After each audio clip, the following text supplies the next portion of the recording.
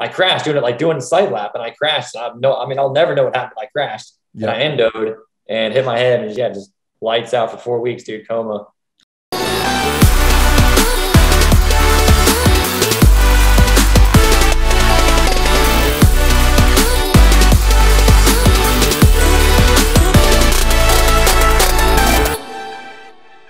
I wonder like how many kids at any level, if they had that amount of attention on their bike, if you're the kid that gets 30th, 20th, 15th, if you put them on a bike that was super capable and could help them run up front, if they would automatically be up front, if they're no, I don't think so. Runners.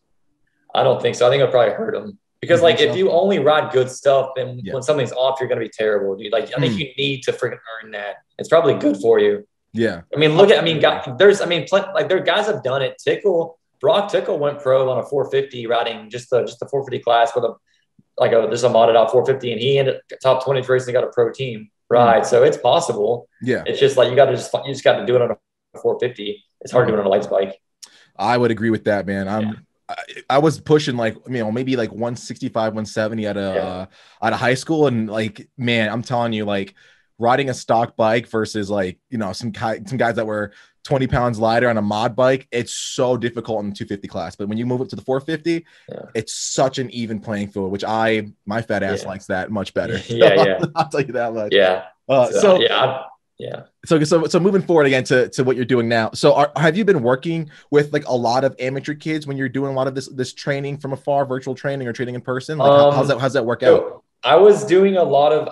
I'm still training, but I mostly do private training now. So just kind of come and go. But I do work. I enjoy working with beginners the most though, because they're the funnest to work. I love working with that kid who's just riding for fun. There's like, what can I do with this, man? Like, where's it go? It's so much fun, dude. So like, cause you can take any rider and show them the basics of like, here's how you hold a dirt bike's like handlebars. Here's how you make a turn. Like, do this to kind of do that. Like, here's how you give it input, and then they let them take it the rest of the way and see how good they get. Yeah, exactly. I'm sure they appreciate your input too, as somebody that had, an injury that kind of put them out. Like, I'm sure you have so much good insight for them on the mindset or body positioning to help them, stay away from something like that. So I'm sure that's a huge plus for when you're training. Yeah. The approach I always push is just, I always tell people like to shoot to progress at like a 1% a month or something, just because like if the only thing holding you back from getting as good as you want to be is just either giving up or getting hurt, dude. Like if you really think about it, like injuries are the only thing that really sets you back when you're taking that road to the top. Yes. And so it's pretty hard to avoid injuries, but if you're constantly like weighing out risks and rewards, I think you can avoid a lot of stupid mistakes. Yeah. So I always focus on like just ride simple tracks and just have fun and see where it goes. Because you're going to make it. Your best chances of success are going to be that way, anyways. Yes, I definitely agree with that. Yeah, that's what I always say. That's awesome. So I want to get back just a little bit farther too. So you're a pro, and then you approached that race where you ended up getting the injury. Walk us through like really what happened.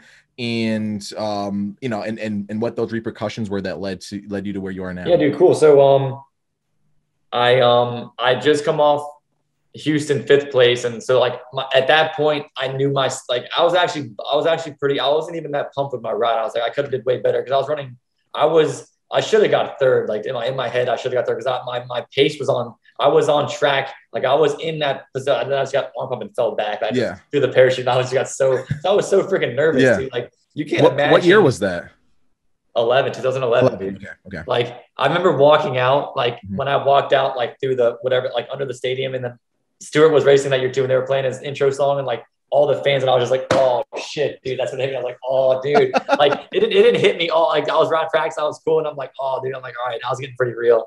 So like talk about like get used to stuff. Like that's something that you have to like get used to, and I wasn't used to that yet. So I was just like, dude, that's 80,000 people screaming for what you're about to do, dude. I can't even imagine that pressure. Yeah, so it was quite a bit of adjustment. But after getting through the night, I'm like, oh damn, I think I got this. I'll figure it out. Yeah. So going back, I was ready to go. And then I went home, and we had a week off before Atlantic. So there was a West Coast round. Mm-hmm. And during that week of practice, they were calling for rain at that West Coast round. And so it had been raining all week in California, and they wanted to get some mud practice in. And so I was just like, yeah, I'll ride anyways for whatever. But I ended up crashing that week and breaking my collarbone, and I missed Atlanta.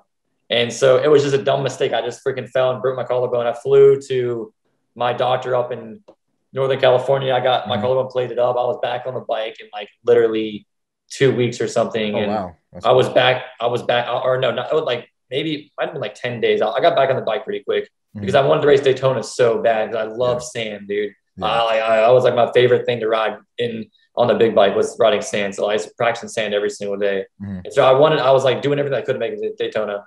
And after getting back on the bike, I was riding the best I've been riding all season long. My lap times were great. I was freaking feeling awesome. Bobby didn't want me to race Daytona because he thought it was too soon. But he had no reason not to let me ride because I was riding so well. Yeah. So we fly to Daytona, everything's good.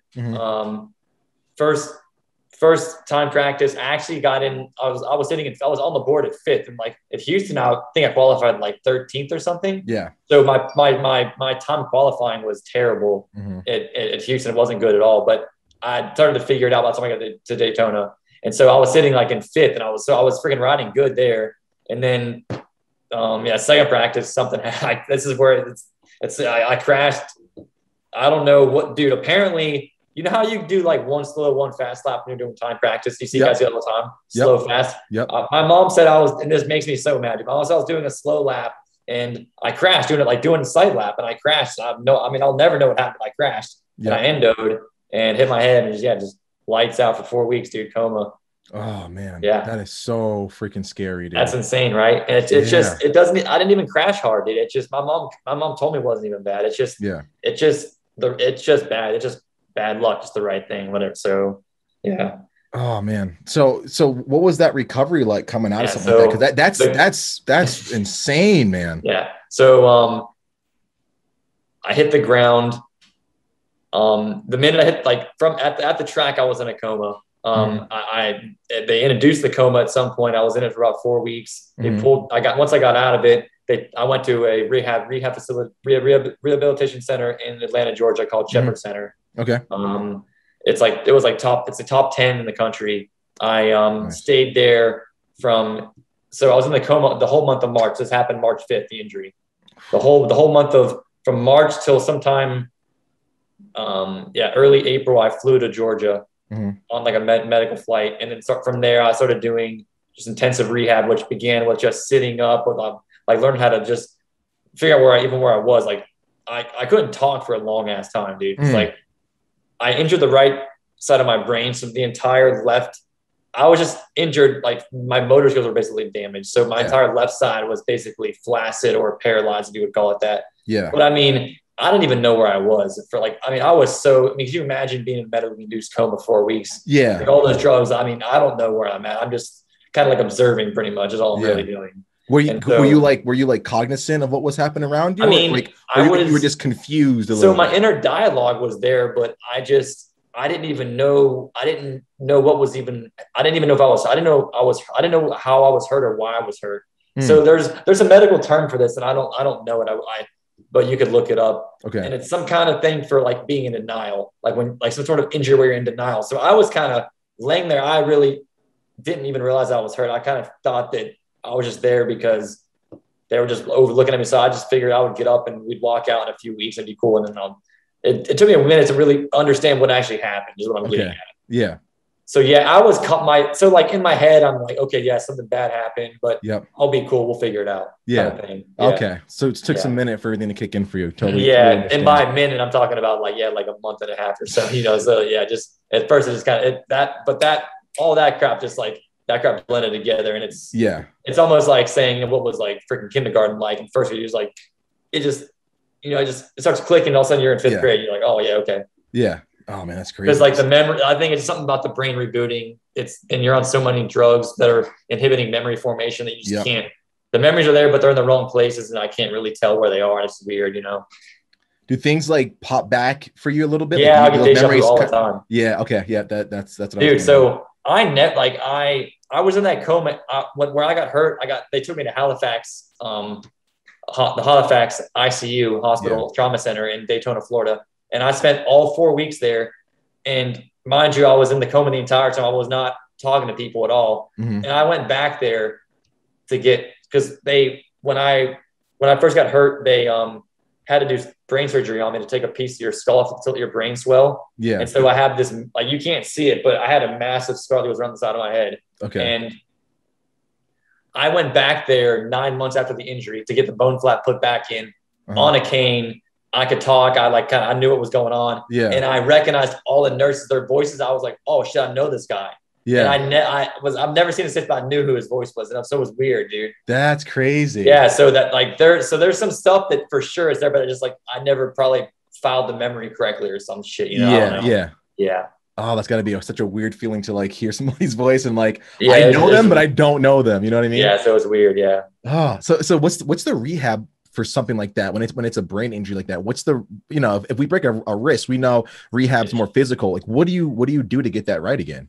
It's like learning a new skill. It's called neuroplasticity, and it's rewiring of the brain. And basically you have to do things and you have to retrain the brain because like what's happening is muscles are firing against each other and things aren't working. It's like if I told you to try to move your ears or something, you'd be like, it would be a weird question to be like, I can't move my ears. How do you know you can't? Well, you can. So there's no connection there. You can just tell. So my whole left side felt like that for a little bit.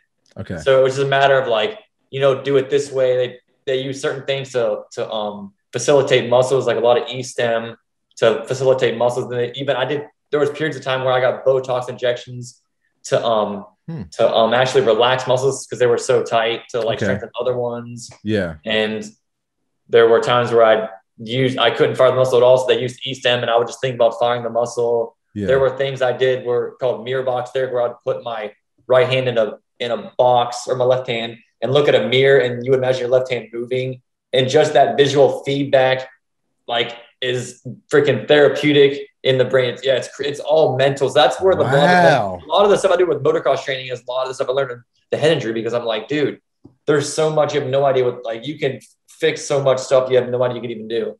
That's insane to me. Yeah. So it was man. As terrible as it was interesting at the same time. Like, I learned a ton, man. Yeah. That's super. And again, you can apply that to the training now. It makes you that. Yeah, and then I had to, right? Because I had this period of time where I could afford really good therapy. And then at some point it's like, hey, you just got to go figure it out yourself now, because you can't do it forever. Oh, so I just did, I just learned as much as I could and talked to people. And after a while I was like, oh, we're just training hard is all we're really doing. It's kind of just breaking things down into very little steps that you can accomplish successfully over and over again. Until you build that path up. It's like building a routine, like a morning routine. Yeah. You know what I'm saying? Or learning a new job at work or something. You just build that pattern until you get it.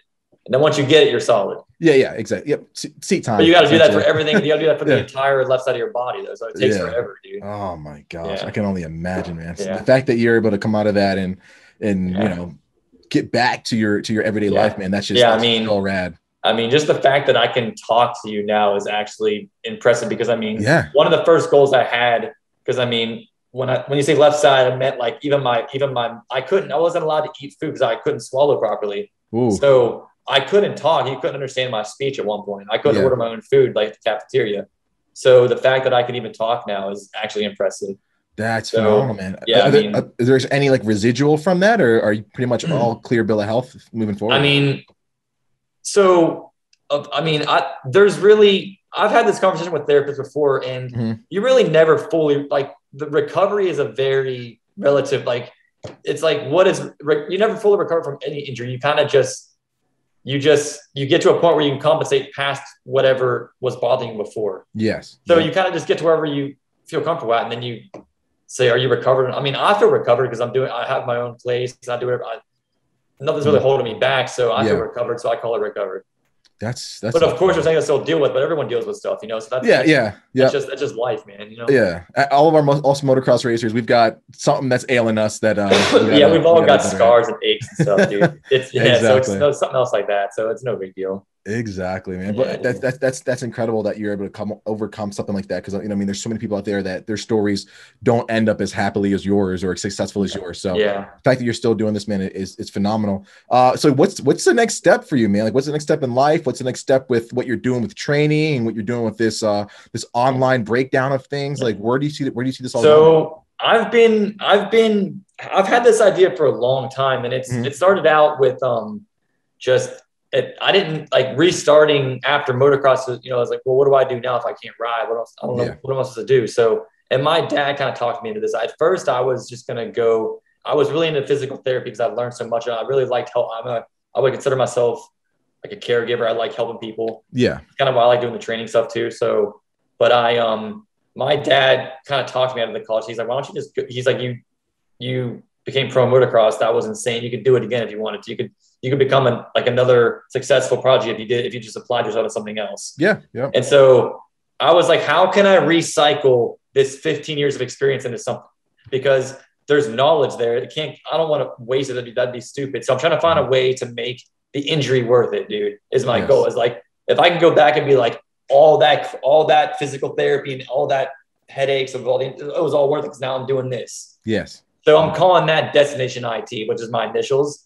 So like I'm kind of documenting the journey of me getting there, which like maybe I get there, maybe I don't, but like it's still fun in the process. So like, for sure, the process is the thing, man. The getting there is like the cool part. You know what I mean? Yeah. And so I'm trying to reverse engineer how I got good at motocross and kind of like the social elements of, you know, when you ask about like, what was that step like? Well, I lived it. So I remember what was going on during those steps. So I'm kind of like, what was that? How's it looking? Well, it seems like, you know, you have ways of looking at things and having fun and keep them going, just being consistent. Yeah.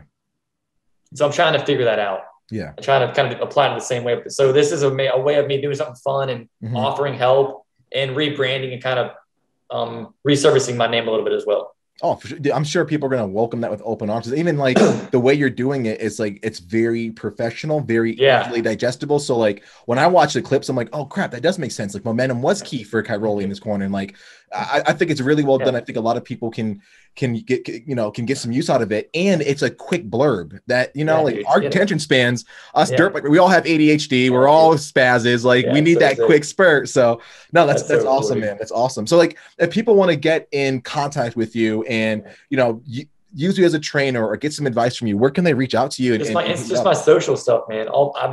My website's iantrettel.com, and that has a lot of information if you're looking for more stuff about kind of my reputation and like what my results were and more of a story on my backstory, or my Instagram, and everything's at iTrettel or iTMX training. But yeah, like social is a way to get contact me. That's where I'm putting out all my stuff too. Awesome. And we're going to link that below as well. So if you guys have any interest in checking out Ian and what he's got going on, definitely check that out. And again, we're brought to you all thanks to the kind people at FXR Racing and Intake Breathing. Those two guys hook us up big time, get kitted out, look super cool on the track, and perform even better with that Intake Breathing band. And we're going to link our promo codes below so you guys can get hooked up with that as well. One thing that we started doing, I also have another moto show with my buddy Manny, and we kind of break it down as two knuckleheads looking at the races and stuff like that. We do a drip check section. So we always look at what people are wearing, check out their kits, who has the coolest kits. Right now, obviously, Kenny's killing it. His kits are so fire. One thing that I liked about you when you were racing, you always had the coolest Fox racing kits. Everything you had on, I wanted to have, man. And like, so like, I pretty much had all of your kids coming up. How cool is that, man, to be like the poster child for like such an iconic company? Like, did you have say in what you wanted to wear, or like, did you just kind of say, here's some new cool stuff tried out? Well, I got linked up with so Fox was pretty much my first sponsor. I think I was still in grade school when I got picked up by them, but I sent them resumes because I was winning. I was winning national titles, and I was sending them resumes. My mom was just hitting and blowing them up like all the time. And finally they sent me gear. I remember jumping on the trampoline with Fox gear on, dude, when I was like 9 or 10 years old. Like, so I've known these, like, I still to this day talk to the guy from Fox. He's like a brother to me. He was there while I was in a coma, man. Oh, like, wow. Yeah, they're family to me. That's who I would go to when I would get hurt. And I would stay at his house. He'd take me to the physical therapy place that I was seeing in California. Yeah. So I've known those guys forever. And they even came to the farm track that you've seen on Verb and did photo shoots there. And some of the magazines that we were in were from our house in Florida. Yeah. So the whole Fox family, I've known them for a long time. That's why I was loyal to them my entire amateur career. And I split with them when I went pro, but we still stayed connected, you know, because that was his family.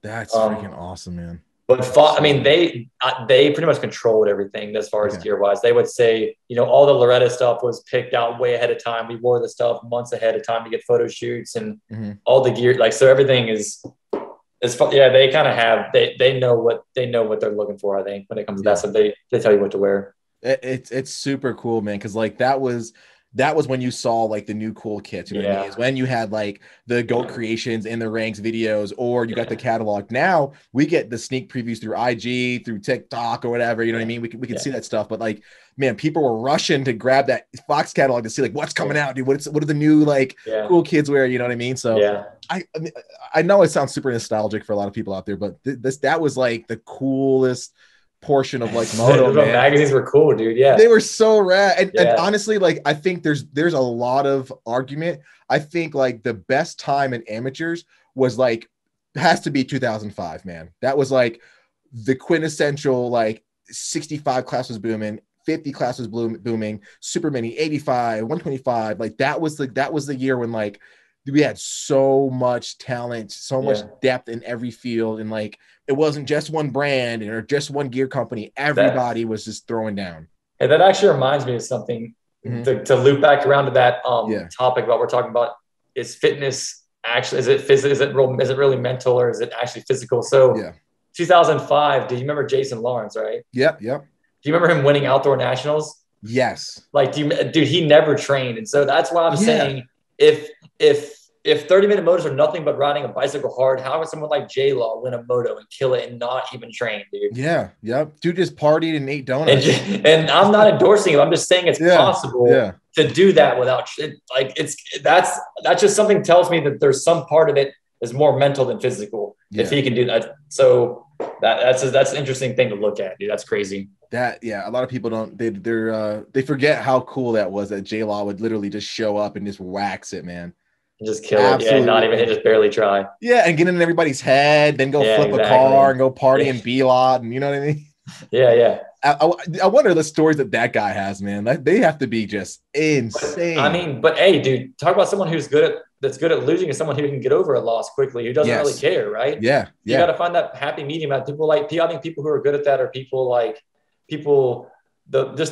fun, like people who are having fun, like Cooper and Flessinger. Seems like Jet Lawrence is pretty cool. Anderson's good at it, where they can just take a loss and just be like, hey, dude, F it. Like, next week I'll try it again. Like, and they just kind of like, they kind of look at it at face value and then get over it. They're not taking it emotionally and letting it mess up their head, you know? Oh, 100%. I think that makes a big difference. If you that's undervalued skill, I think, dude. Yeah, it's resetting, man. Like resetting goes wrong, doesn't go your way, reset, and that goes for racing too. You hit a corner wrong, reset, and continue your lap and finish strong, man. Yeah, 100%. Oh, for sure. This was super fun, man. I had an absolute blast on this one. It was super cool getting a chance to pick your brain and kind of go down memory lane a little bit, man. That was cool. Dude. I love doing this. Freaking awesome. Guys, thank you for watching. Be sure to hit that subscribe button. And if you enjoyed this a little bit, share the video, show your friends. You know what I mean? Share the love, because we have fun doing this. Again, please check out Ian's stuff, link below. And don't forget that we have our TCE MX internship programs that are open right now. You guys can go and work with a professional race team, get the hands-on experience you need, and a various amount of topics like video creation, social media, mechanics, you name it, we can hook it up. So that's going to be linked below as well. Ian, this was super fun, man. Definitely want to keep talking to you guys. If you like the video, again, share the video, and thank you. We'll see you on the next one. All right, man.